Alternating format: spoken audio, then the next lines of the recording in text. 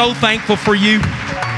Amen. Amazing, amazing people. And this whole church tonight full of amazing people. We're glad you're here. We're so glad to have our General Secretary of the United Pentecostal Church. Scott Graham is a name on every preacher's tongue. Has impacted their life with his ministry. Young people, everyone that's ever heard his preaching would walk away saying, my life has been changed. Today I've wept most of the afternoon because of the word today. And I'm thankful that God loves his sheep, even that are wounded. Amen. This pastor loves you too. Come on, I love this church. I love you people. Amen. There's nothing like God's people. You know that? There's nothing like it. And he's been a constant voice, a safe voice, a consistent voice. His preaching has impacted my life, and I know my wife's and my own children I've seen even impacted again today. We're so glad that you are here. Thank you for taking time to be in Zanesville. Would you give him a big anchor welcome? We're so glad that he's here.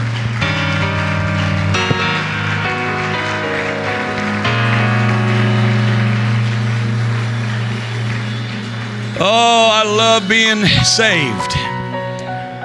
If you're not enjoying being saved, man, you ought to get saved tonight. This is wonderful, and it's such a joy to be with you. I give honor to all the folks who have gathered tonight, and my understanding is that many of you have come from daughter works and satellite campuses, and just thank you for being here this evening. It's honored by your presence, and certainly give honor to Brother Cottrell and to Brother Bounds. It is really kind. You don't know what a Christian this man is. It's the first time, he reminded me today, the first time I ever laid eyes on him. I was preaching for his dad, and he came walking in. He had the same barber then that he has now. And I didn't know him. I can't believe I did this. I'm ashamed of myself, but it speaks to your character.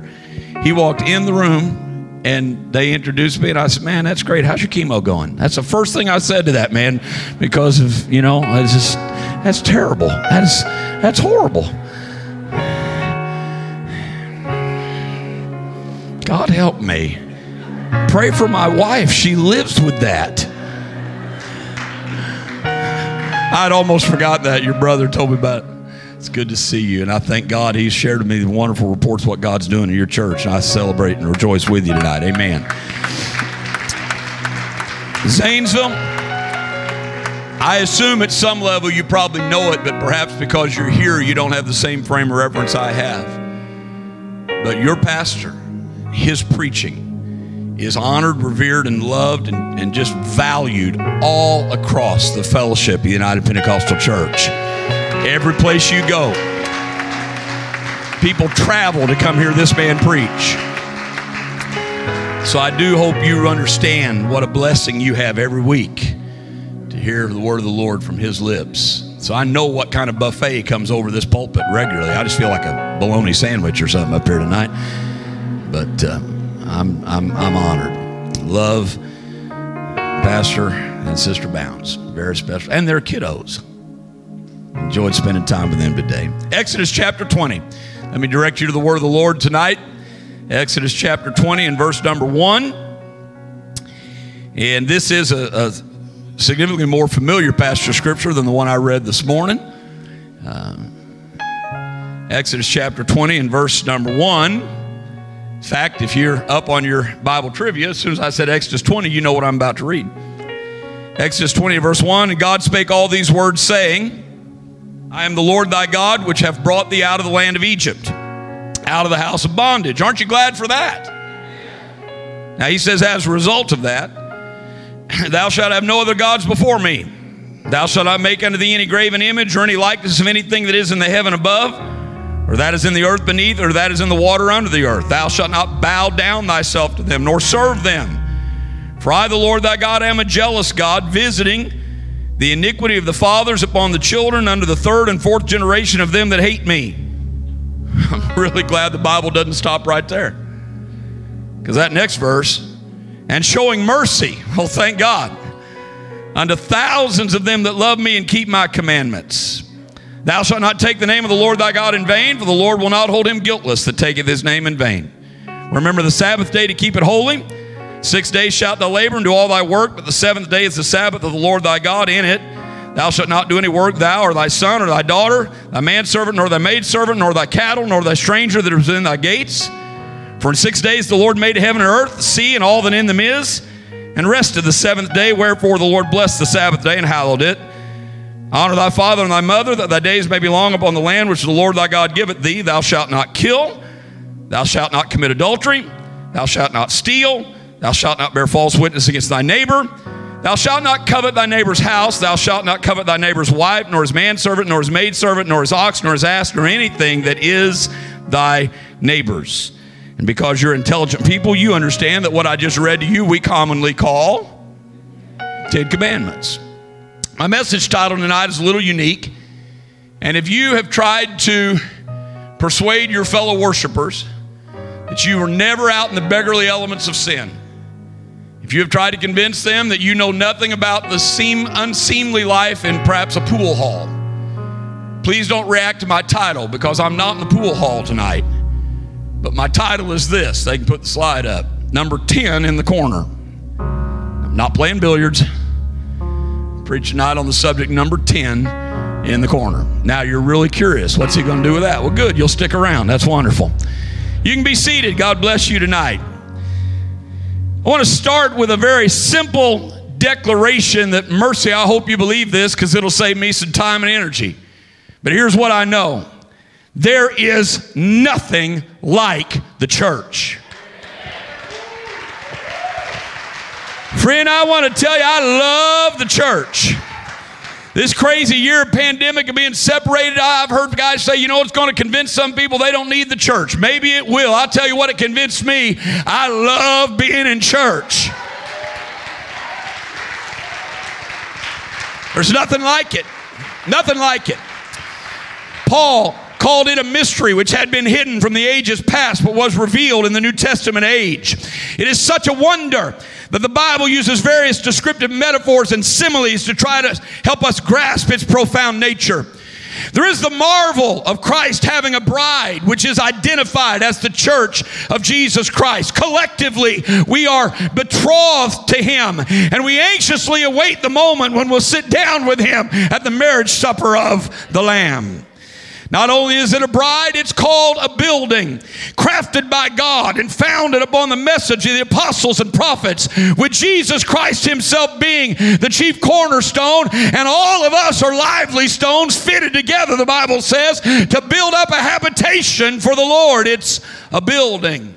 Oh, not this building, but the building that is crafted by all of us as stones in the wall to provide collectively a habitation for His Spirit. It's a bride, it's a building, it's a family in which we are brothers and sisters. And God is our Father. And there is a familial care and unity which arises from this relationship, wherein we might even disagree from time to time, but underneath it all, we keep this straight. We've got the same name. And we've got the same blood, and we've got the same Father, and the church is our mother, and we are family. It's a bride, it's a building, it's a family, it's a body with Christ as the head. And each of us as members in particular. No two alike, but no one unneeded. All interconnected and valuable. Hear me right now. Until a disparate group of people with different backgrounds and different educations and different incomes and different perspectives and different skin colors and different political philosophies can lay all that stuff aside at the door of the church and said that stuff may divide us out there, but it cannot divide us in here. We are a body.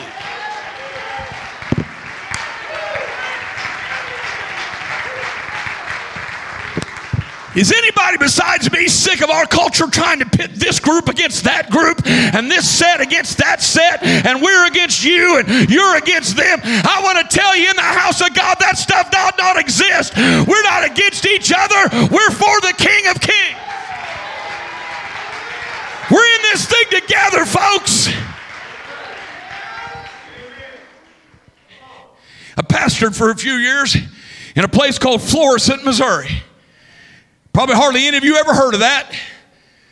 But I was 6 miles from a place you have heard of, Ferguson, Missouri. Oh, yeah, that one. 6 miles from where people were trying to tear each other apart. Now, I would tell you the media didn't depict it quite like it was.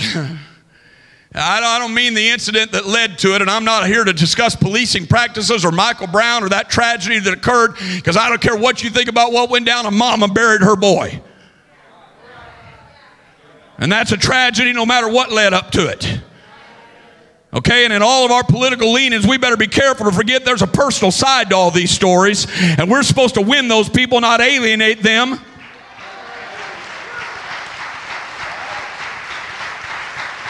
But I'm 6 miles away from the focal point of the United States of America as buildings burned and rocks were thrown and all kinds of violence was ensuing. And every educated idiot was telling us that we can't get along. You know, there's just deep divides, and there's racial this and income that, and you know, it's just the way it is. We can't get along. I wish they could have walked into my church on Sunday. I wish they could have been on there on Sunday when people of different colors and different backgrounds walked in and hugged on one another and said, all that junk is out there, but it's not it. And I charge you in the Holy Ghost, don't bring that garbage in here. We are one body. We are one body, and we love everybody. And His church has every kindred, every tribe, every nation, and every tongue. Let me say it in English. God doesn't have a white church and a black church and a Hispanic church and an Asian church. God has a church, and everybody, whosoever will, is welcome in His church. We're a body. We walked in that church while all kinds of chaos was going on outside. And we grabbed hold of one another and said, you're my brother, and we're a family, and that junk isn't coming in here, because there's nothing like His church. I'm off my notes. That's a dangerous place. But honey, we're not going to find our answer in 1600 Pennsylvania Avenue. I may have my opinion about the election just like you do, but my salvation is not found in a political party. My salvation is in the name of the Lord. I'm not looking for government to solve it. Government can't solve it. Our world does not have sociological problems. Our world has a sin problem. And the government can't solve a sin problem. You can't pass a law that fixes sin.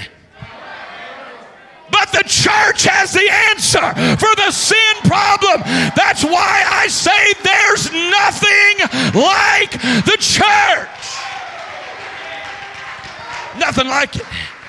Nothing like it. We do it every week. We rejoice with those that rejoice, and we weep with those that weep. And when one member suffer, all the members suffer with it. And when one member be honored, all the members rejoice with it. And that's what lets a group of people like this that have all kinds of differences walk in and hold on to one another and weep over a loss and then celebrate over a victory. It is that mystery that brings us together tonight. There is nothing like the church. Nothing. I'm not loose quite yet.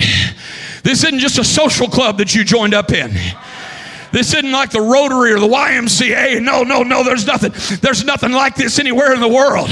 There's nothing like the church. This is where you'll find love.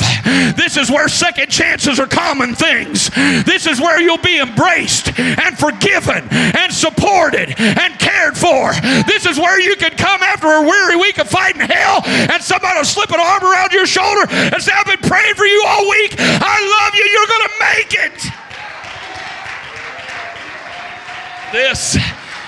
is where we bask in the warmth of collective worship. And this is where we find healing for our minds and our hearts. This is where you bring your mistakes and find mercy. This is where you bring your disappointments and find hope. This is where you bring your weariness and find strength. I love the church.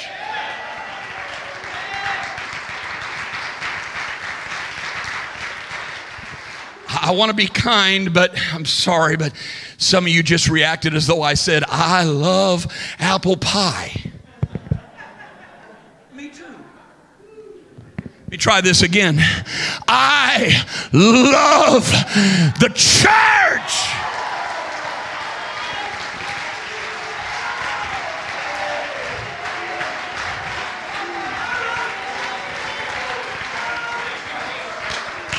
You hear me right now? For whatever flaws it might have, and I know it's got some warts, but it's still the prettiest girl at the party.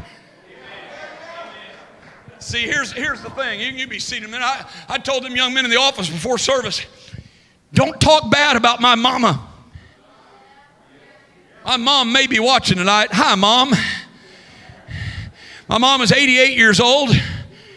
You said, you just gave her age out over the internet. Hey, she told me a while back, there comes a point you're proud of it. She said, you go through a season when you're embarrassed. After a while, it sounds like an accomplishment, you know. That's what she told me. Hi, Mom. Don't cut me out of the will. My mom's 88 years old, could probably whip most of us. Hi, Mom. I told her the other day, she called her a tough old German. She said, don't call me old. I said, yes, ma'am. Is my mama perfect? No. Hi, Mom. But don't you go pointing out her faults. I'm a lovable sort of guy, but you come up and start talking bad about my mom, we go around and around. That's the one that birthed me. That's the one that loved me. That's the one that patched up my wounds. That's the one that cared for me. You don't want to come up to me and start talking bad about my mama, or we're going to discuss this. Hey, this church gave birth to me. This church loved me when nobody else did. This church bandaged my skin knees when I fell. I know it's got problems, but don't come telling me about its problems. I love the church.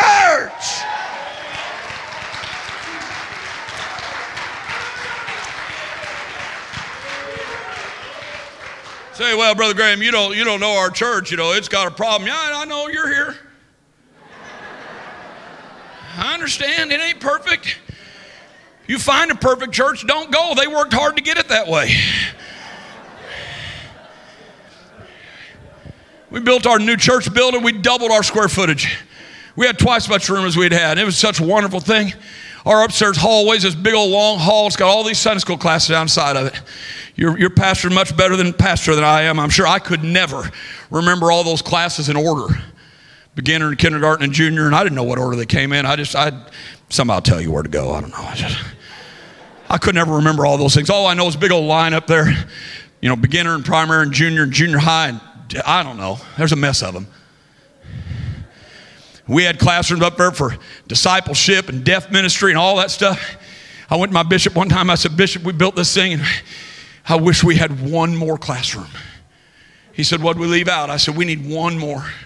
He said, why? What do we need? I said, I want one more classroom with a sign outside that says, negative people.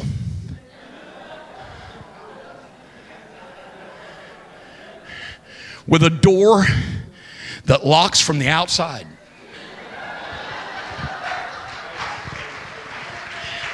And I'll put all those people in there that want to cry and complain and moan and talk about what's wrong and how bad it is. And we'll just lock the door and let them complain till Jesus comes, and probably for 7 years thereafter. But there's some of us that said, I was glad when they said to me, let's go to the house of the Lord. There's some of us that say, this is the greatest thing that ever happened to me. There's some of us that say, I love my church more than any other blessing in my life. I love my pastor. I love my pastor's wife. I love my fellow worshipers.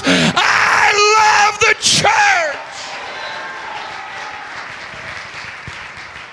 You can't run me off from the church. You can't treat me bad enough to make me leave. You know why? I need the church. My family needs the church. My marriage needs the church. My kids need the church. My finances need the church. I'm not going to make it to heaven without the church. Because if I want to go up in the rapture of the church, I'm probably going to have to be in the church. I depend on the church. And so between here and there, we depend on the church. Let me say it different. Between here and there, between tonight and the rapture, I depend on you. I trust the Lord. I do too. And I trust that God gave me somebody to lean on, you. And whether you like it or not, you need me. When I stand, I understand it is absolutely true that at the end of this road, I must have worked out my own salvation with fear and trembling. I got that. But it is also true. I know when I stand before God, trembling face to face in His radiant glory, I will stand there for myself, and all my excuses are going to dry up in my mouth in that moment. So I am ultimately responsible for my eternity. But it is also true that no one is an island. We are not independent. We are interdependent. This mindset in America, just independent, rugged frontierism, pull yourself up by your own bootstraps, that may work philosophically in the earth. It doesn't work in the church. I don't pull myself up by my own bootstraps. I lift you up by yours. And you lift me up by mine. Look around this room, and you will see in this room the people on whom you depend to get to heaven. And you will see people who depend on you to get there as well. And that is the point I want to arrive at tonight. We are accountable for one another. There is an incredible responsibility that rests on the shoulders of that man and his good wife. And it is not to be compared to anything I know of and cannot be explained until you have experienced it for yourself. Because until you know that you're going to stand before God one day and give an account for how you handled the church that He died for, that'll keep you up at night. That's why you better be double careful before you put your tongue against the man of God for a decision he made that you don't understand. You better be careful. You better be careful. He's trying to get you to heaven. I want to tell you, as I've traveled this year, every pastor I've talked with, my heart just breaks as they look at me and say, Brother Graham, I'm not sure what to do. If I have church, then I have no compassion. If I don't have church, I have no faith.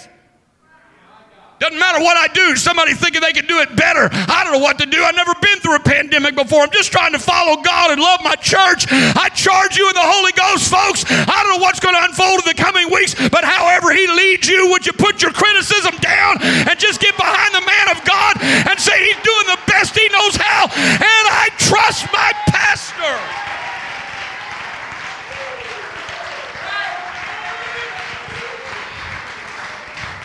But I want to broaden the focus tonight for just a minute. Because what's your name, son? You. Ben? Peyton? I'm deaf, I'm old. I've got socks older than you. You just have to work with me. Peyton, you're from here, right? Peyton, he is not the only one here who has a responsibility to get you to heaven. You want to know who else has? You know who's responsible to get Peyton to heaven? Oh, the youth pastor. No. His Sunday school teacher. Well, I mean, sure, they all have a part. You want to know who's responsible to get Peyton to heaven? You are. And you are. And you are. And you are. And you are. No, you're not his pastor, and don't you ever try to be. But how you live affects how that boy lives. How you worship affects how he worships. How faithful you are affects how faithful he... Folks, we're in this thing together, and I bear a responsibility to help get that man to heaven. Watch. Okay, let me show you something. You be seated a minute. Several years ago, my wife and I were vacationing. It was Christmas time, and I had it was my last year leaving the youth division. I had a bazillion frequent flyer miles. My family was all scattered everywhere for the holidays, and so we just like, where have we never been that we'd like to go? And we decided we had never been to the Bay Area in California. So and it's a neat place to visit. I wouldn't live there, but it's a neat place to visit. Couldn't afford to live there, Father. It's nuts. But it's cool. Went to Alcatraz and Ghirardelli Square and Fisherman's Wharf and all that stuff that's there. You know, went out and saw the Jelly Belly factory. I mean, it's pretty cool. Make the gumdrops, or whatever those isn't that what they're called? Jelly Belly gumdrop things? I don't know, whatever. It was cool. But we went one day up over the Golden Gate Bridge through South Salito up in a place called Muir Woods. Muir Woods is one of the groves of redwoods in California. Now, if you've never been to see the redwoods, no picture does them justice. No National Geographic video on YouTube does them justice. They tower 300 feet tall. Staggering. I mean, you just have to see them to fully appreciate it. It's just incredible. So we drive up there. Now, I'm a Midwesterner. I grew up in Southern Illinois. I know a little bit about this part of the country, and I'm aware of a little factoid because my brain is cluttered with such, that the average tree here in this part of the country, oaks, maples, elms, all that kind of stuff, the average tree, however tall it is, that's how deep the roots go. If you got a 20-foot maple, on average, the soil can affect it, but on average, the roots will go down 20 feet. You got an old mature 60-foot oak, the roots probably go down about 60 feet. There is, on average, as much wood beneath the ground as there is above the ground.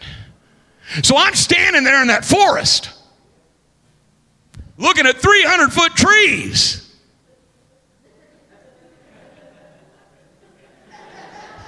Wow. We're walking down this little path, and there's a sign out there that's put up by the Forestry Service.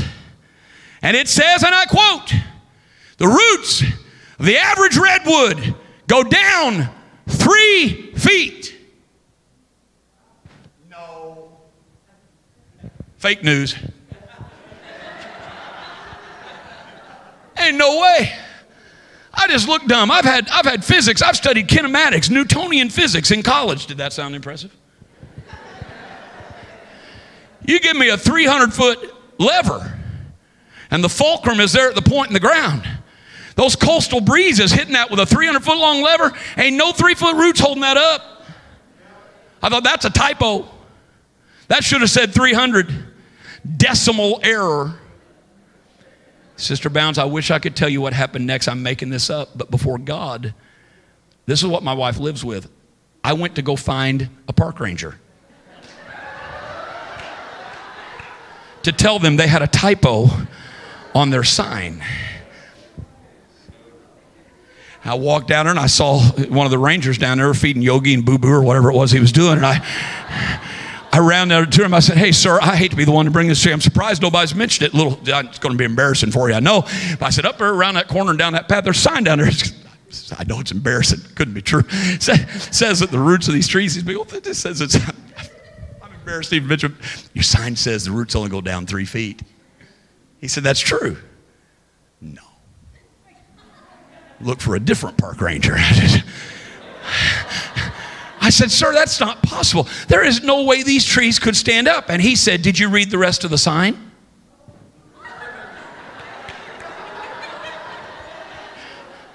There was more. Come here, guys. Come here. I got 2 helpers. Come here. Come, quick. Hurry. Stand on either side of me here. He said the roots of the average redwood only go down 3 feet, but they go out up to a mile. And in that mile, they find the roots of the next redwood. And they time, and they find the roots of the next redwood. And they tie them together. He said the wind isn't blowing on any one tree. It's blowing on the whole forest.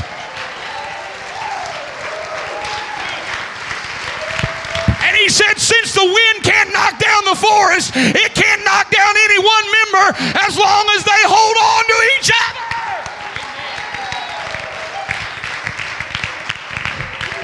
Hell can take its best shot, but hell can't knock down the church. church. So if we just hold on to each other, we're going to make it.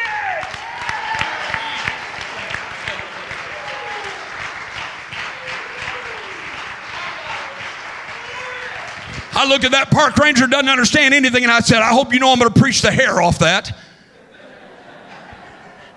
He said, well, here's a little more hair. He said, there have been trees out in that forest that we thought they were dead. They hadn't shown a sign of life for years, but their neighbors just wouldn't let go of them.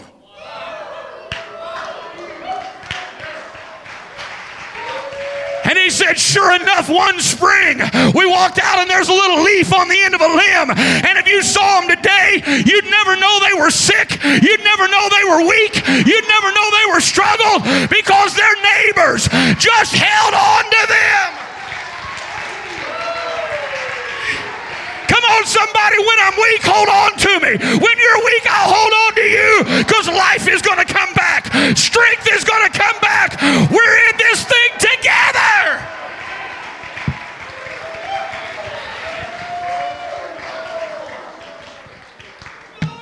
So I can do nothing that would hinder that young man on his journey to heaven, even if that means depriving myself of my rights. And I must do everything to help him get to heaven, even if that means sacrificing beyond what some would call comfortable or reasonable. You can be seated. You know, it would be good if I'd get to my text. Even people who know hardly anything about the Bible have at least heard of the Ten Commandments.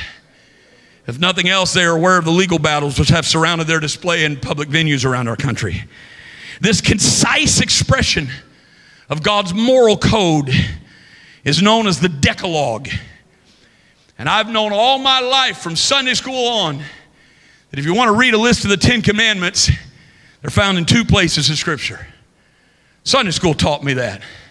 Youth group taught me that. Bible school taught me that. And God made it easy for us because they're found in two places. Exodus 20, that's 10 times 2. And Deuteronomy 5, it's 10 divided by 2. Use your phone if you need help. That's where you find the 10 Commandments. 10 times 2 in Exodus, 10 divided by 2 in Deuteronomy. You read them when God first gave them to Moses, and then you read them in Deuteronomy when Moses recites them again to the nation before his departure. And all my life I've known, Pastor, that's where you find them. Two places, two lists. Oh, I mean, I know there's other verses certainly through the Bible that reiterate those truths, but if you want to find a list of them, two places, Exodus 20, Deuteronomy 5. And I always believed that until recently. I was reading in Leviticus chapter 19. And I was amazed to discover, now don't take your Bible and start digging right now. You can do it on your own later. I was amazed to discover. I just had one old boy back there about blew his transmission out, tried to put it in reverse all of a sudden. He's grabbing his Bible and just put it back down. I was amazed to discover that in Leviticus 19 there is a third listing of the commandments. Oh, they're not quite as concise. They're not in the same order. Some of them are worded just a little differently, but it just blew my mind when I realized it. I'm going to take on a whirlwind journey. They're not going to put it on the screen. This is your homework assignment for later. But commandment number 1 from Exodus is, I am the Lord that brought thee out of Egypt. Thou shalt have no other gods before me. Here's Leviticus 19, 36 and 37. I am the Lord your God, which brought you out of the land of Egypt. Therefore ye shall observe my statutes and all my judgments to do them. I am the Lord. Commandment number 2 is no graven images. Here's Leviticus, all in 19. Leviticus 19 and 4. Turn ye not unto idols, nor make yourself molten gods. Commandment number 3, don't take his name in vain. Here's Leviticus 19 and 12. Ye shall not swear by my name falsely, neither shalt thou profane the name of thy God. Commandment number 4 is about the Sabbath. Leviticus 19 and 3. Keep my Sabbaths. Man, it got about there and I went, hey. So I grab a piece of paper and I've got Exodus 20. I print out Exodus 20 on one page and I print out Leviticus 19 on the next and I tape them together and I start drawing lines. Here's commandment 1, there's 2, there's 3. Commandment number 5 is about honor your father and mother. Here's Leviticus 19 and 3. Ye shall fear every man his mother and his father. I might point out to you, Exodus says honor, it mentions dad first. It says fear, it mentions mom first. Hi, Mom.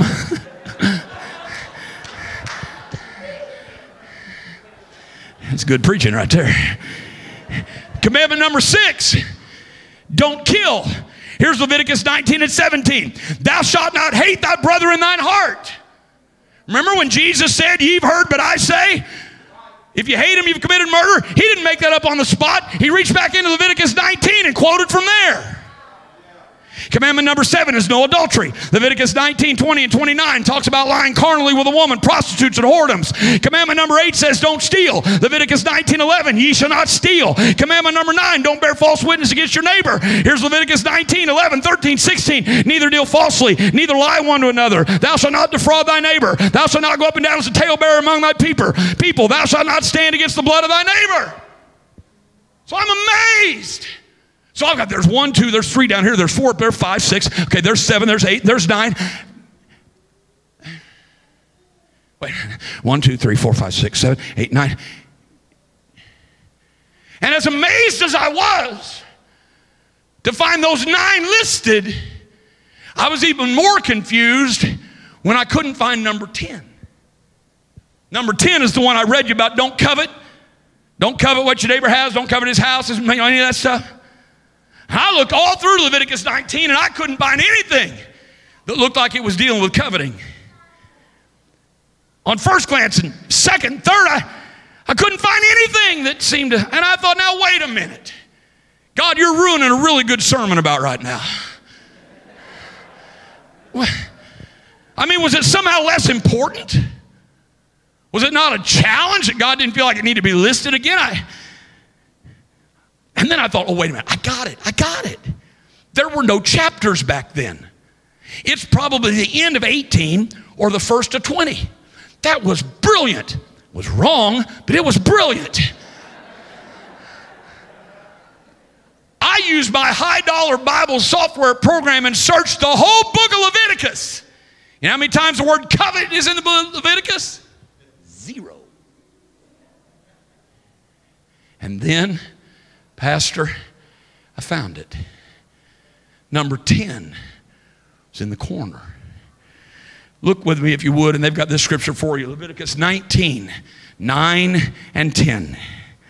And when you reap the harvest of your land, thou shalt not wholly reap the corners of thy field, neither shalt thou gather the gleanings of thy harvest. And thou shalt not glean thy vineyard, neither shalt thou gather every grape of thy vineyard. Watch, thou shalt leave them for the poor and the stranger. I am the Lord your God. Well, okay, wait, I don't expect you to understand just yet. Give me a minute. You see, coveting is when you want something that is not yours. When you look at something that belongs to somebody else and say, I want that for myself. And God made it clear to Israel that the corners of their field were not theirs. They belonged to somebody who was weak and in need. And don't panic and let your billfold seize up. I'm not talking about your money right now. You might have planted it. You might have watered it. You might have cut the weeds down out of it, but it's not yours. It belongs to somebody who doesn't have enough to get by. It belongs to somebody who's weak and weary, somebody who's tired. What's in the corner belongs to them. And if you look at it and say, I want that, you are coveting what belongs to them. I'll get there. Hold on. Don't panic. I'm okay. This is what Ruth capitalized on. She came back from Moab and went into the field of Boaz and went around gathering. Now, I know. He told him to throw down handfuls on purpose. That's because she was good looking. And that was Boaz being generous. But listen to me. Boaz does not get a pat on the back for letting Ruth come and glean in his field. Listen, Ruth was not picking up Boaz's grain. Ruth was picking up Ruth's grain. Because God had already said to Boaz, what's in the corner of your field, that don't belong to you. That's Ruth. That's the widow. That's the broken. That's the hurting. And Boaz, if you try to take it, you will be violating the 10th commandment, because you will be coveting what is not yours. Boaz didn't do anything magnanimous by letting her in there. He don't get a pat on the back. He'd have got thumped in the head if he hadn't. Okay, so here we go. It might have been his soil, but it wasn't his corner. He might have done the work, but it wasn't his produce. God had already given it to somebody else.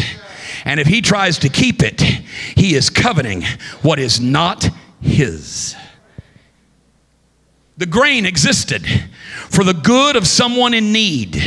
The grain existed so that someone who was weak and someone that was broken and someone that was hurting could come into another's field and find something that God had given to them to give them enough strength to make it through the week.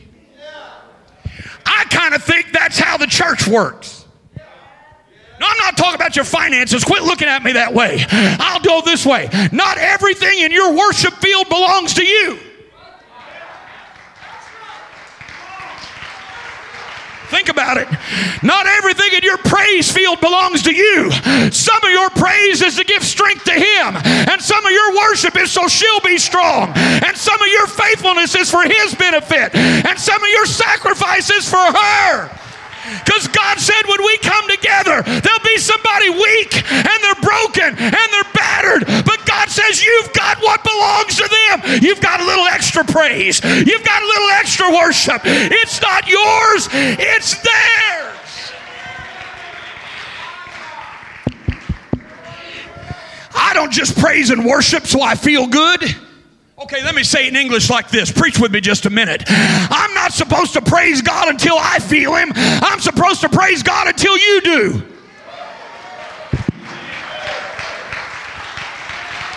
I'm not supposed to sing until I have victory. I'm supposed to sing until you have victory. I'm not supposed to worship till I'm strong. I'm supposed to worship until you're strong.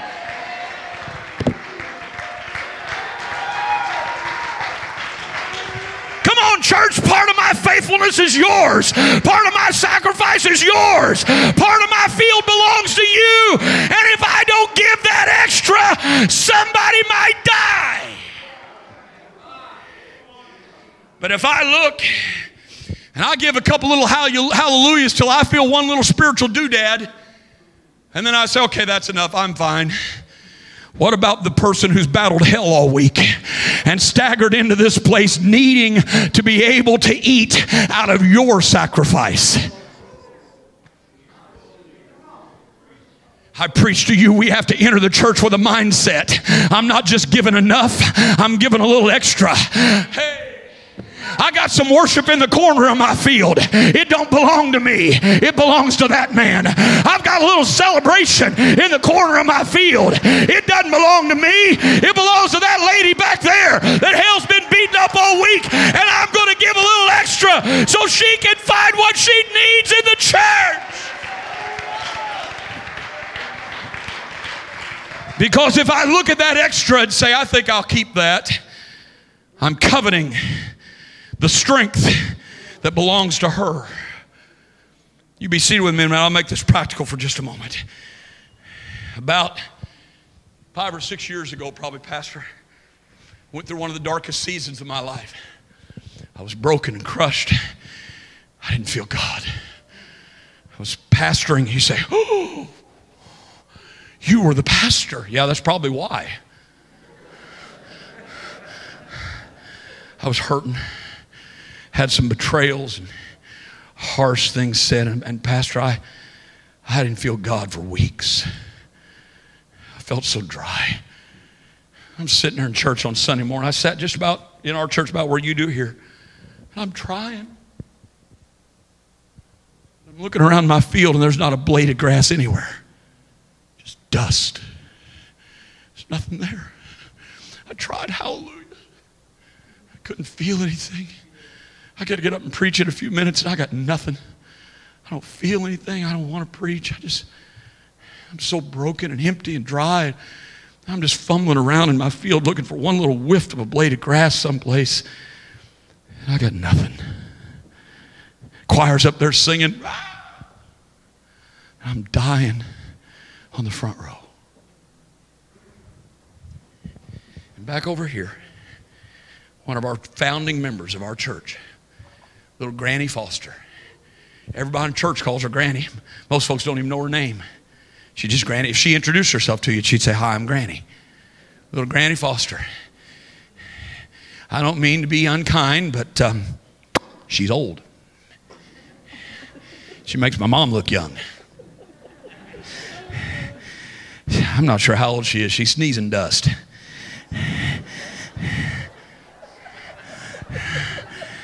Combing cobwebs. I mean, it's, you know. And she got up and she started for the front.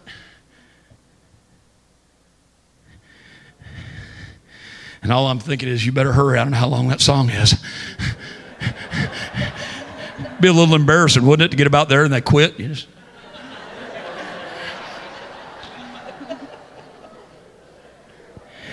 But she made it.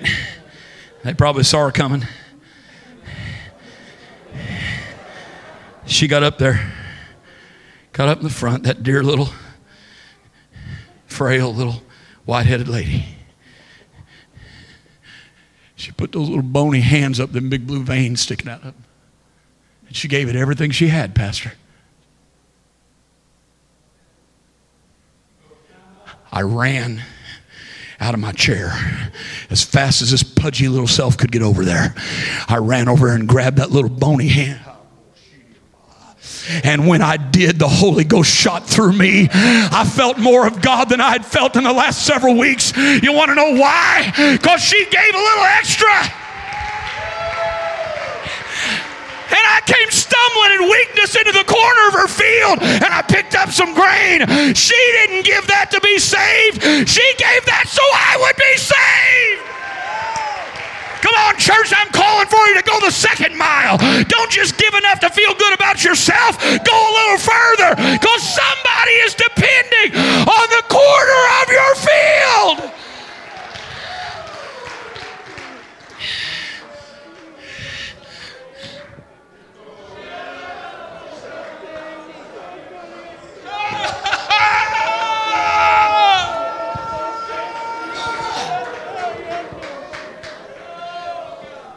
I honestly don't know what would have happened to me if Sister Foster hadn't given the corner that day. I hope I would have made it, but I was drunk, I was empty, I was broken and weary, ready to quit. With my last little bit of strength, I stumbled over into the corner of her worship field. And I found what I needed to make it another day. I thank God that precious dear elder gave what she didn't have to give, but she gave what I needed. She didn't know it was for me. She just gave it to God and said, let anybody that's hungry come over here and find something to eat. I wonder who there is tonight that's broken and empty and is just waiting on somebody to give a little extra. Because the simple fact is that there is a corner of my field that belongs to you. And there's something that I can give to God that was not mine in the first place.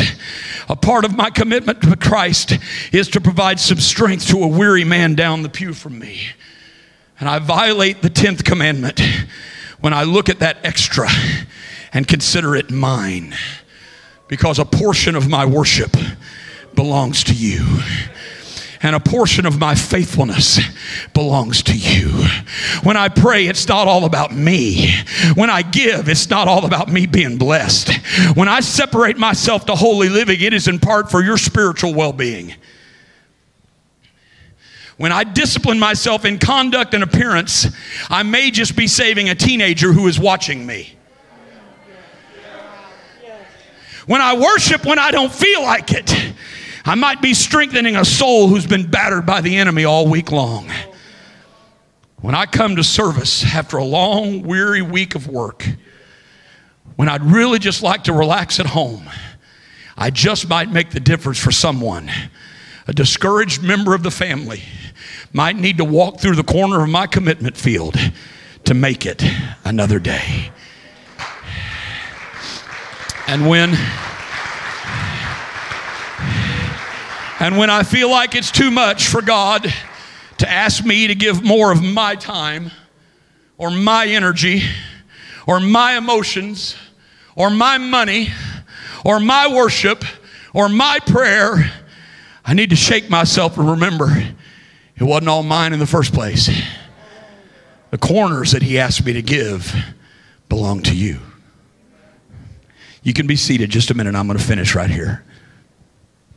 You can come. Somebody come. I'm done. My grandparents, my mom, hi Mom. My mom's maiden name was Klepper, K-L-O-E-P-P-E-R. That's not Irish. It's German. My grandparents came over when they were just young. I mean, infants, toddlers, over on the boat from Germany. German's their native language. And my grandmother would occasionally flip back over into German. She'd get together with her sister. German's a good mad language. It's hard to be romantic in German, you know. I mean, French is, you know. German sounds like you have hay fever.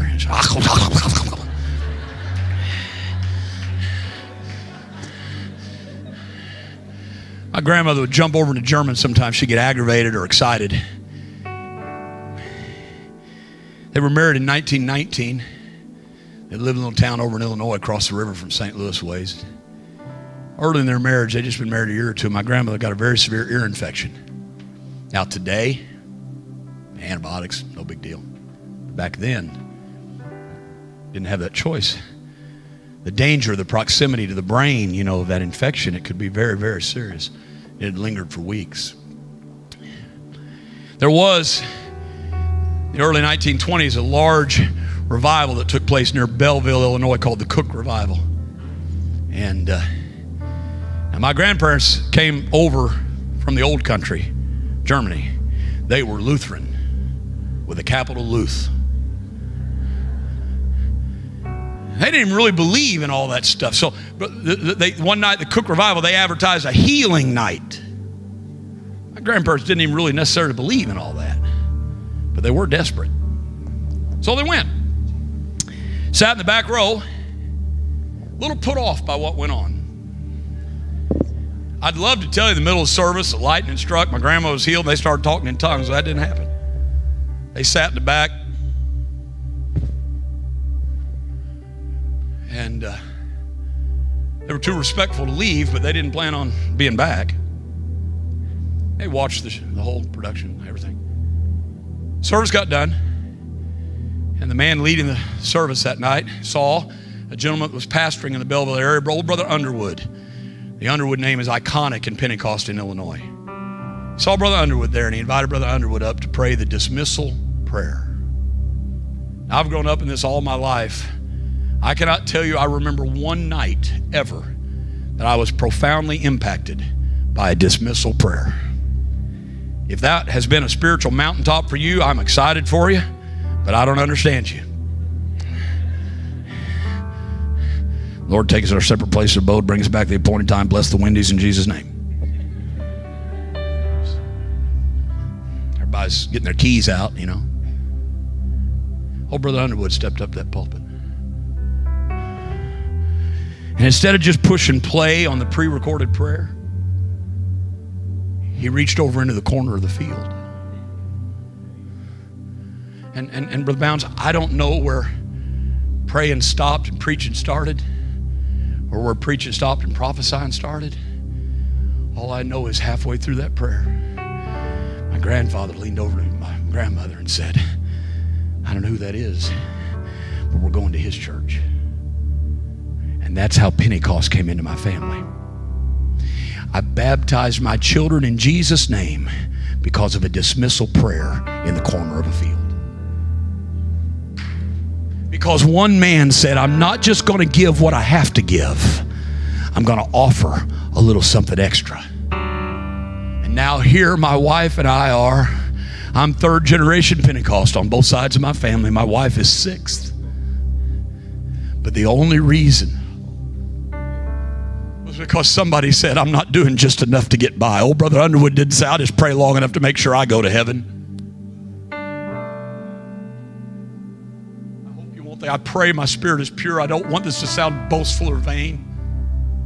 He didn't have any idea in that dismissal prayer that he was giving the United Pentecostal Church a general secretary. He didn't have a clue that on the last day of January in 2021, he'd be providing the guest speaker for the Anchor Church in Zanesville, Ohio. He just knew, I'm not just going to give what I have to give. Give a little something extra. And all I'm saying is you never know what might happen. I'll go on. You don't know what might happen next Sunday morning if you'd walk in this place with a heart that says, I'm not just going to worship the amount I have to. When I get done with that, I'm going to reach over in the corner of my field and I'm going to give a little extra. Because down the pew from me might be a drug addict. And I can't expect him to praise God till he feels him. I've got to praise God till he feels him. Because 20 years from now, he might be preaching someplace. I've got to be faithful so that he goes to heaven. I've got to be faithful so I help your kids go to heaven. It's not just about me. The corner of the field belongs to you. So you can stand. I'm done. Preached too long. I'm sorry. So I wonder sometimes, Pastor, if maybe we don't do it backwards. Because you know what we usually do at the close of a service? We also, okay, everybody with a need, everybody that's broken, everybody that's weak, everybody that's battered, come on up here to the front. And then we kind of hope that maybe somebody will come up and join them. I wonder if instead what we ought to do is say, okay, who's got a little extra tonight? Who's God been good to this week? And you were battered a few weeks ago, but tonight you're feeling pretty good. Who's got some extra praise that you didn't already give up when Pastor was up there leading us just that last little bit? Who still got the corner of your field that you could come up here and give? And then once that's populated, maybe that's when we should look at the broken and say, now look, this is all for you. This isn't for them. They'll have a time they need to eat out of your field. But tonight, these are the folks that have some extra. I don't know how this will work. I just wonder if there's anybody that's got some extra tonight. Anybody? Anybody got some extra? That just wants to come and say, hey, I've got some praise that you can feast on. I've got some celebration you can dine on. I've got some strength you can come and get. I may need yours next week, but I still got to dance tonight. I still got some rejoicing tonight. I want you to go to heaven. I got a hold of your roots. We're going to make it. Come on, come on, come on. If you need something, you get up here among your brothers and sisters. There's a buffet of Holy Ghost strength up here today. There's a plenteous bounty of strength and glory and grace in this place tonight. I feel the touch of the Holy Ghost ready to help you. If you're broken and you're weary, don't stand back there and look. Come on up here among us. There's the corner of a field that is here for you right now.